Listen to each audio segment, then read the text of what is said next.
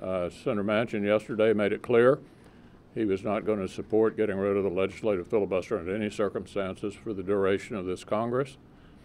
I talked to Senator Sinema last night. She said the same thing. So the issue, as far as I'm concerned, is resolved. It was unfortunate that Senate Democrats, Leader Schumer, had a different point of view when it came to the filibuster, and I'm grateful, as the leader pointed out, to Senators Manchin and Sinema for their willingness to step forward and say that we will protect the legislative filibuster. I think having that on the record pretty much ensures that, at least for the foreseeable future, we'll be able to maintain the 60-vote threshold when it comes to most legislation and ensure that minority voices and votes are represented in the United States Senate.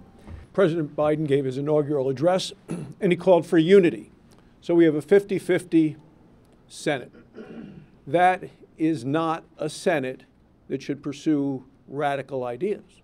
But yet Chuck Schumer, in his statements and speeches, is one that is refusing to go and do what should be done in terms of committing to focus on a Senate that can work together.